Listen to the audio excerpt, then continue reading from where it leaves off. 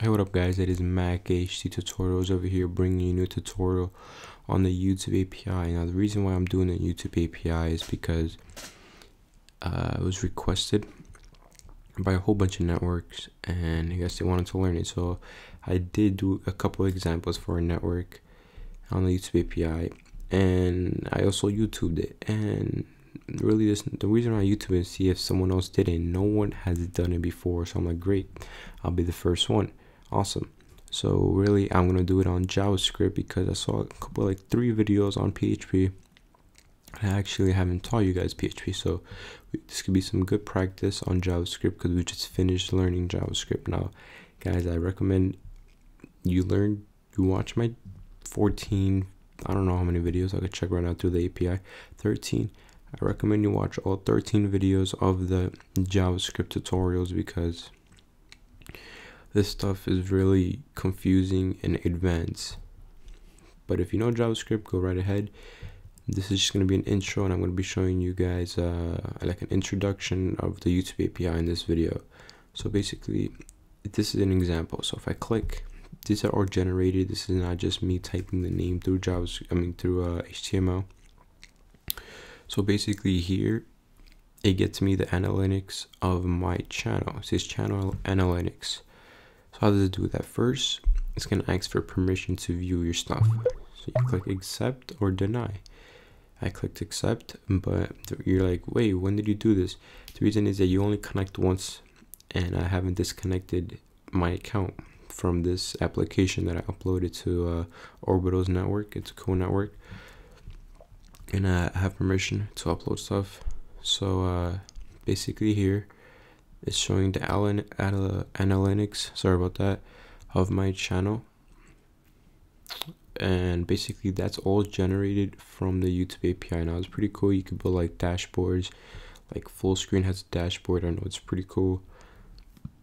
It's really not that hard. A lot of people don't know the YouTube API because it's so complicated. Google doesn't really do a good job at explaining it, giving really good examples. You actually only give like one example on their website. But other than that, guys, I also want to explain how this works. So basically you click accept. Let me just see, or 2 minutes in.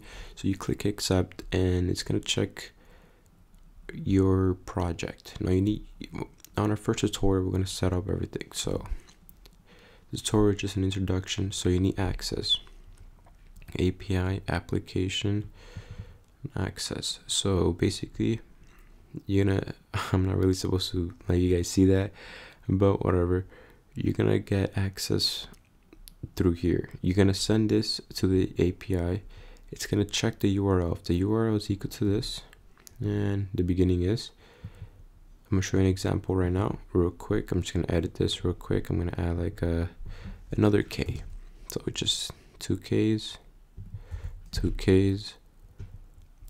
and it's gonna say the origin as failed watch. So I updated that. I'm gonna refresh this page. It checks the API, and boom. Now the reason why it's asking me, hey, you haven't connected your account yet, and I have actually.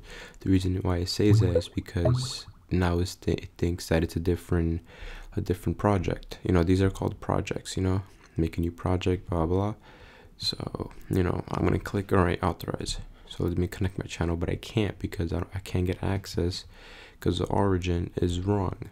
So basically, I hope you guys understood that. Now if I change it back, that's what I'm gonna do. Where did I change it? Edit. I'm gonna delete the K on both. I'm gonna update it, and I'm gonna refresh the page. I already do have access from this. It loads it from the YouTube API. And there you guys have it. I have my analytics from my channel here, and look, it shows my subscribers gain, blah blah, and so on and so on. So basically that's it for today. Tomorrow we're going to be learning on how to do other stuff like probably, oh no, I'm positive that next tutorial we're probably going to do like setting up the projects, this part, and also introducing how to organize it, because really the code is really messy. I mean, if the code is really messy, you're not really gonna understand it. And really, you could do some really cool stuff with this. You could build a dashboard and a user-friendly website. So that's basically it, guys, and see you tomorrow.